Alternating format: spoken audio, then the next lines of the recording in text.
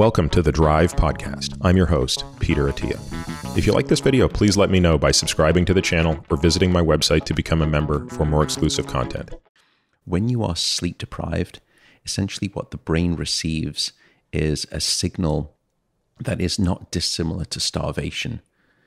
And it releases a cascade of hormones that change your appetite profile. You want to eat more and you're less satisfied with your food. Why is this? The reason is the following, and we've mentioned it before, I think briefly. Human beings seem to be the only species that will deliberately deprive themselves of sleep for no apparent reason. The only other time that we see this in the wild, where it does seem to have an impact, is when animals are under conditions of starvation. When you get a starvation signal, it usually is sort of the cause of saying you need to forage in a larger perimeter area for you to survive. And the way that you're going to do that is probably to stay awake for longer hours so you can forage further.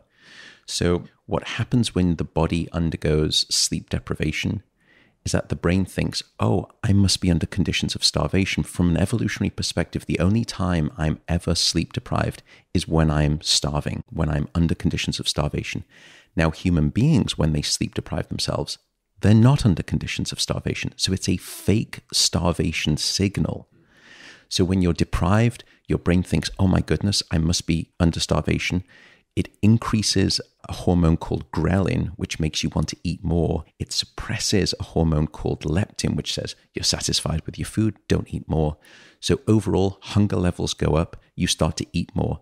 Now we combine that with this lack of motivation of exercise in all sorts of obesogenic directive territory. Eating more, wanting to exercise less, you're burning fewer calories.